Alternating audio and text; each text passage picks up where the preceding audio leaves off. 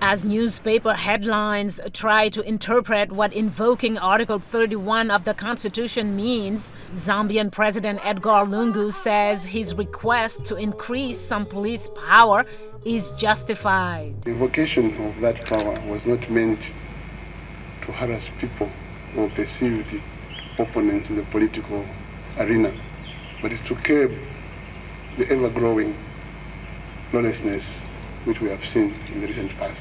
But many ordinary Zambians are concerned about the declaration and what restrictions they may face. The state of emergency is to control the crime which is happening.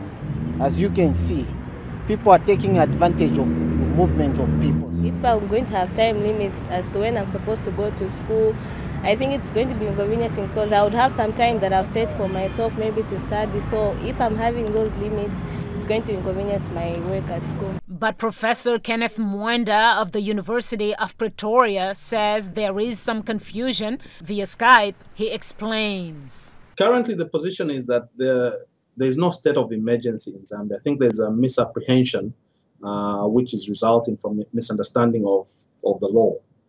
The current position is merely a proclamation through a statutory instrument of a situation which, if not monitored or controlled, could then lead to a state of emergency. That has never happened in Zambia before. Political tensions have been high in Zambia since opposition leader Hakainde Hichilema was charged with treason earlier this year after his convoy allegedly refused to make way to the presidential motorcade. Many of the president's critics say the charge is politically motivated.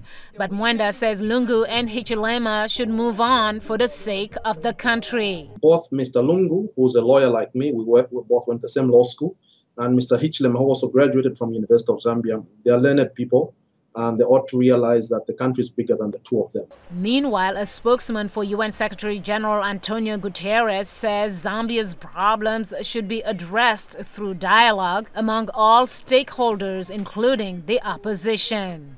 Mariama Diallo, VOA News.